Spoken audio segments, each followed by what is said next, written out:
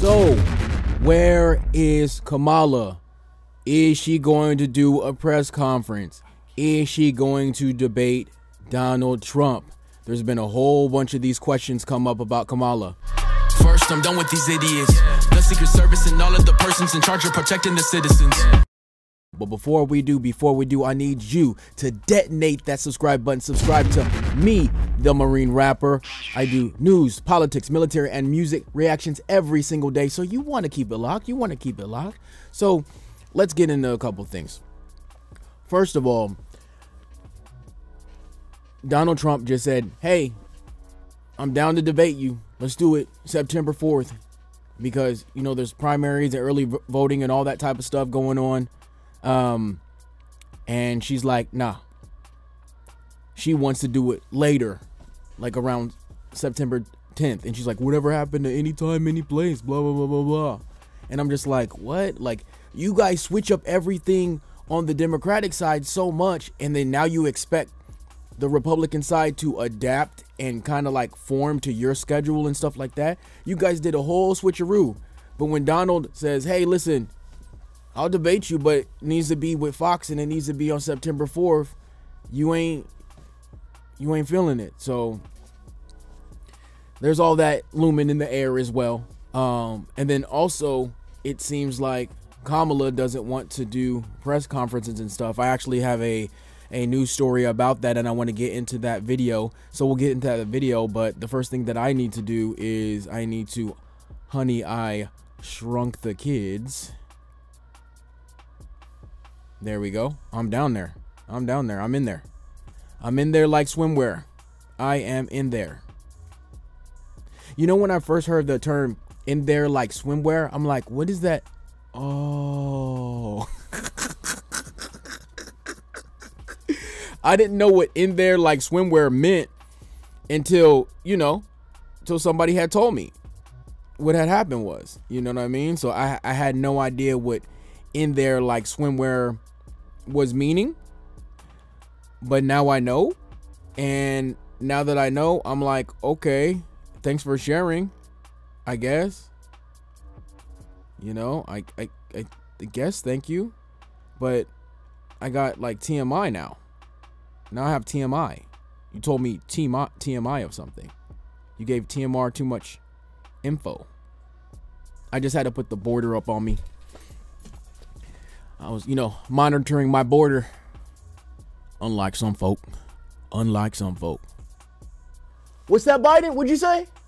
Double chocolate chip. I guess Biden doesn't have anything to say, but anyways, I'm pretty sure this Fox News segment will have plenty to say. It says that you will see Liz Cheney poolside at Trump's Mar-a-Lago resort, compound, facility, whatever you want to call it, before you will ever see Kamala Harris, the Vice President of the United States, do a press conference. So I want to see what that's about. I want to get into it because a lot of people in the United States of America are like, where's Kamala? Where's Kamala? Like, just like where's Waldo and stuff. So we don't know what's going on. We really don't. But let's find out. Let's really find out here. Let's see what's going on, because I don't know what's going on. I don't know why there isn't press conferences and debates happening on Fox, because I see it everywhere else. But let's get it on Fox, you know? So let's get it on Fox with Trump and Kamala and all that. But let's listen to what these guys have to say. Gets to secure the Democratic nomination, achieving that feat despite never winning a primary. I didn't hear that. All I see is a blue Smurf suit. Let's go all the way back. Oh my gosh, is that scary to y'all, that blue Smurf suit? And she's like, is that scary to y'all? The laugh is enough, but the blue suit and poking out the curtains, like,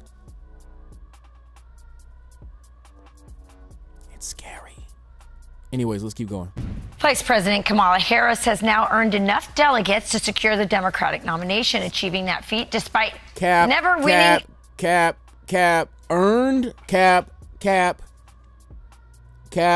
Earned. Lies. No way. No. There wasn't any primaries. There wasn't any democratic process. Listen to BLM. I'm agreeing with BLM.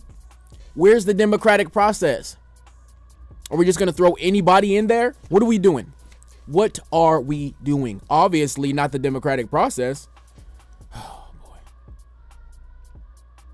A primary, but you won't hear Harris talking by never winning a primary, but you won't hear Harris talking about it. She still hasn't held a formal press conference since emerging as the presumptive nominee.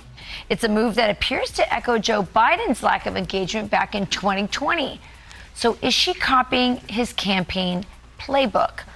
Let's ask Fox News contributor Joe Concha. It is interesting. We're seeing these poll numbers showing that, she's, neck and neck with Donald Trump. But before this nomination, she was at 28%.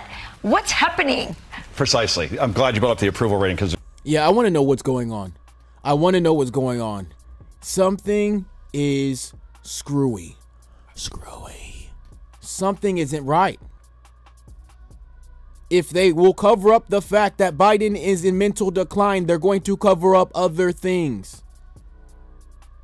There's a new one out this morning, 39% job approval rating. That's in Reuters, Ipsos, yet she's the greatest candidate ever. And isn't it ironic that the party that says only it can save us and save democracy has a candidate that in 2020 didn't receive one vote as a presidential candidate, and now in 2024, to your point, not one vote. And yo, look at that Smurf suit. Look, it's a Smurf suit. La la la la la la la la la la la. Smurf suit. La la la la la la la la la la la. Smurf suit.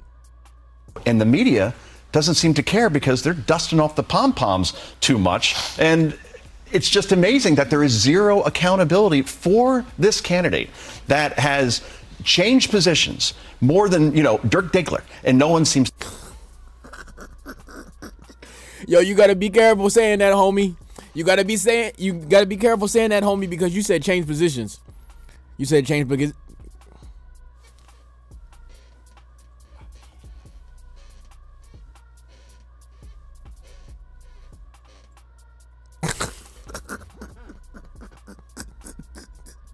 You guys know I'm a fool.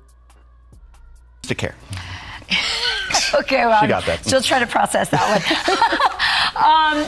Yeah, I mean, it's fascinating. I mean, to me, it feels like the media, even some of this polling, is more about shaping people's opinion than actually reflecting it. Because the American people, prior to all the hype around this announcement, said they didn't like what she had to stand for. And by the way, how is she going to separate herself from Joe Biden's record? I mean, it seems impossible. Yes, on inflation, that jobs report we got yesterday. Or she's not the borders are. I mean, how are they going to get away with this stuff? Or her own past comments. It's crazy because it's like, what have you done? Because in 2020, nobody wanted you as president. And then you're inheriting all of the accomplishments of Biden. But if you inherit that, you have to inherit everything. So accomplishments of Biden, whatever that may be. And were you at the border? Did you do what you're supposed to do? Did you visit certain places? Were you vice presidential? Did you do all those things? That's what we're asking. Did those things happen? And don't be like, oh yeah, I didn't get to do nothing because they didn't let me do. No. KGP no. KJP knew, as well as you, Kamala Harris, knew exactly what was going on with President Joe Biden. But y'all just let a mental decline, eating that double chocolate chip, literally made him a laughingstock in public during that debate versus Trump. That right there, that should disqualify you right there. That should disqualify Kamala. Hiding the fact that a person that she really admires is declining. It doesn't matter if he's a fighter and he's stubborn. Hey, bro, you got to get out of here, bro. I cannot sit here and watch you decline and decline and decline and decline. I can't do it. I can't do it. Right? She has said she wants to ban fracking. It's on video. 100% behind it. And what the frack? fossil fuels, abolish ICE, opposes border wall construction, supports sanctuary cities, supports biological men playing against biological women in sports. We saw how it worked out in boxing in the Olympics. This is a well, that whole boxing situation, they're dispelling that rumor right there. There's a whole bunch of like genetic things going on with that individual who was actually boxing that Algerian boxer was boxing somebody else. There's actually some other things like an intersex type of thing, and then you see that individual as a woman their whole life, as a female their whole life. So there's a thing there. I don't the reason why I'm trying to correct that thing is because when it happens, I don't want it to be like The Boy Who Cried Wolf. I want it to be pungent. I want it to be concentrated. I want it to be factual and actual. That's what I want it to be. Person who says she wants to end all private health insurance, all while giving free health care to illegals. I could go down the list in terms of crime, defund the police, and so on, but this is a record that it will only come out, Rachel, if there is a debate between Donald Trump and Kamala Harris on this network. Donald Trump agreed to it for early September. Right. That's the only way all of this comes out, because the media, she's not going to. That's what I said. I said early September. He wanted to do it early September, like September 4th or something like that. Because there's an early voting period like September 6th, something like that in certain places. So why won't she do it if she's going to save democracy and save the nation and all of that extra stuff? If that's going to happen, what's so hard showing up for a debate against somebody that is scared of you? Former President Donald Trump. If he's just so scared, if he's so, ooh, Mufasa, ooh. It's funny because she laughs like a hyena. Ooh. I just don't get that. Do one interview with anybody resembling an actual journalist. You'll find Liz Cheney poolside at Mar-a-Lago before you find Kamala Harris doing a press conference. That I do know. Well, it's very interesting because before Joe Biden's debate that essentially ended his presidency, his performance there, the Democrats were basically hinting we're not going to do debates. And then suddenly they wanted to get rid of Joe Biden and they threw him into a debate. Yeah. They obviously want Kamala to win. This is of course they do. So you think they might be able to? What I think is the only thing that could happen is they're trying to put all that race baiting and the black and Indian and ethnicity and all that type of stuff in there and infuse that in there and kind of like distract people from the actual issues. Because the thing is this, let's be serious, y'all. Seriously, if you're watching me, whether you're a Democrat, Republican, Independent, wherever, what are the policies of each candidate and how are they qualified to run the nation and look Putin in the eyes and be like, you better drop that nuke button controller or we're gonna drop on you. And that's what we're gonna do. Don't make us send in one of the few, the proud, the Marines, if you know what I mean. Can you do that? If you can't do that, if you can't see Kamala looking Putin in the eye saying something like that, that's the wrong person for the nation. Or do you, or just admit, hey, I understand what you're saying. Still gonna vote for Kamala because I hate Trump.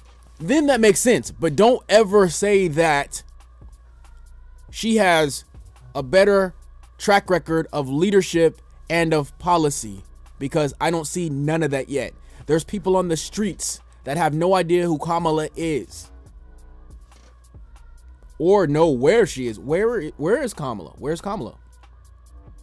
Keep her out of a debate. Will the American people stand for that? They cannot stand for that. But I think they do not want her to debate. Yet they're saying that Donald Trump is a coward and doesn't want to debate Kamala Harris. You know, the guy who just took a bullet a couple of weeks ago. And the fact that told you, Donald Trump a coward? That don't even sound, that those two words don't even go together. You just got hit in the air with a bullet.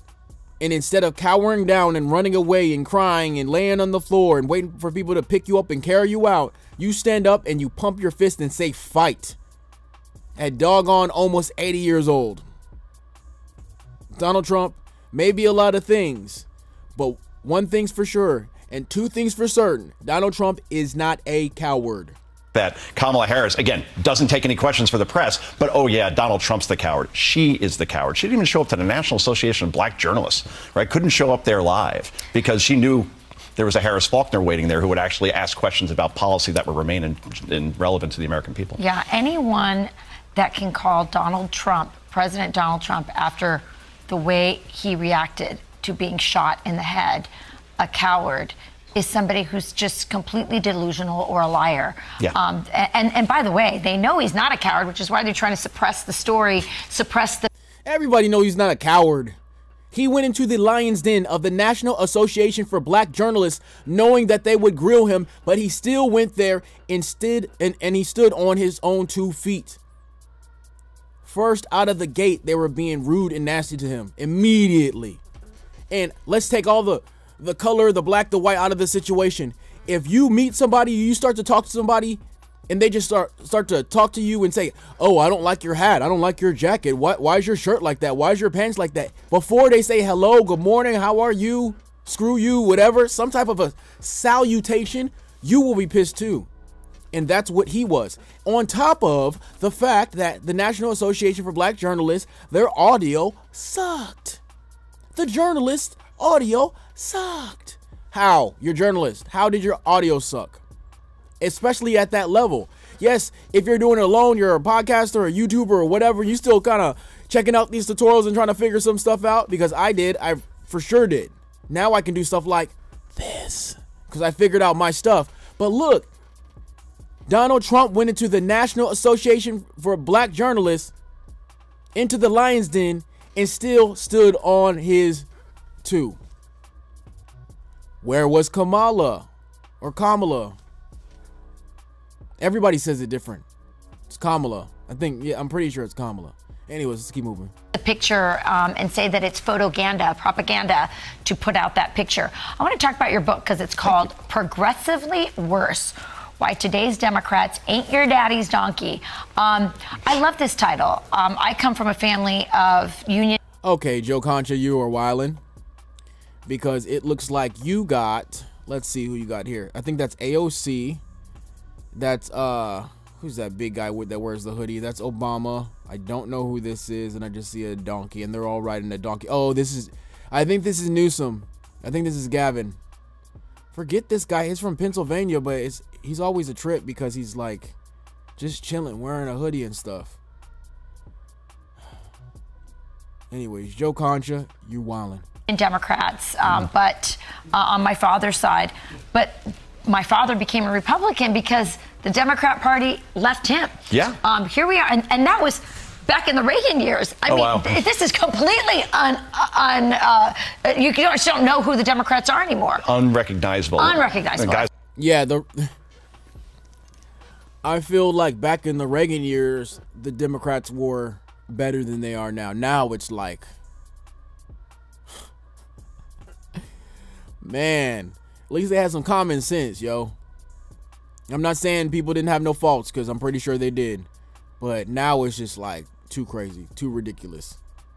It's like Bill Maher even say that now on his show. Look, John F. Kennedy, this is a guy who aggressively cut taxes, beefed up the military, rejected racial quotas. We had a Democrat. Went after the intelligence state, was against wars. That's exactly right. Which the Democrat Party seems to be in favor of these days. A lot of them. They're very much. Yes, they're very about that war. They're very about that battle. But they say they're not. But they are. So they're about these wars, and they want to go fight wars and send our young men and women out to war, but then take the guns away from us here in the United States of America, in the US of A. That's messed up. Messed up. The party of war. We actually had a Democratic president in our lifetime who was pro-life. Imagine. He said the party of war. Yeah, the party of war. It's always 3 letters. Democrat is the party of WAR. Right? Right? And the second 3 letters is the party of the... You guys know what I'm talking about. Y'all know what I'm talking about. That Jimmy Carter, right now, that they're practically extinct within the party as far as being pro-life. Yo, speaking of Jimmy Carter, Jimmy Carter wants to endorse Kamala Harris for president and vote for her before he dies. He's like, hopefully I can make it to my 100th birthday so I can vote for Kamala Harris for president coming up. Jimmy Carter wants to do that. So they want to roll him out and they want him to check that box. It's like, and it's funny, I saw a joke on X. They said, hey, what's the rush, buddy? You know how Democrats do. What's the rush? You know what I'm talking about, chat. Chat, let me know if you know what I'm talking about, chat. Chat, tell me, chat. The last one died, that was a pro-lifer was in Pennsylvania, and he's gone. That's right. But Bill Clinton, I think, is the biggest contrast. Because this is a guy who actually was smart enough to work with Republicans like Newt Gingrich. Balanced budget amendment. What's that? Don't spend what you don't have. We actually had budget surpluses in the 90s. This is a guy who said the era of big government is over, ended the welfare state, shrank government. And Bill Clinton, the way he talked about illegal immigration, made Donald Trump almost sound like a wallflower in terms of we're going to get the illegals out of here. They're taking good jobs away from Americans. Deport them all. And even Barack Obama was called the deporter in chief because he People don't realize the history. There has been some Democrats that talked about getting immigrants out of here. And not legal immigrants. They're talking about illegal immigrants. Get them out of here. Because they're taking jobs from people who actually live here. deported so many people. Cesar Chavez was against illegal immigration. That's a great point. People forget about that one. Yeah. Cesar Chavez. Cesar Chavez was against illegal immigration. What does that tell you, folks? Yeah, it's not your daddy's Democrat Party, and that will be on. The Republicans are the party of the working class. Now they're the party of elites. And war. And war. And war. Boy, things have changed, but buy the book and you read all about it. Well, it's a great book. It's a great read, and we thank you for coming in. We want you to come back and talk. Yeah, so the only other thing that we got to figure out, we know where to get the book. We know what was going on back during Reagan. We know who was deporting guys and females out of this country. But the one thing we don't know is, where's Kamala? Where's Kamala? Where is Kamala? Where is she at? We don't know. We don't know. So there hasn't been a press conference like they said or anything like that.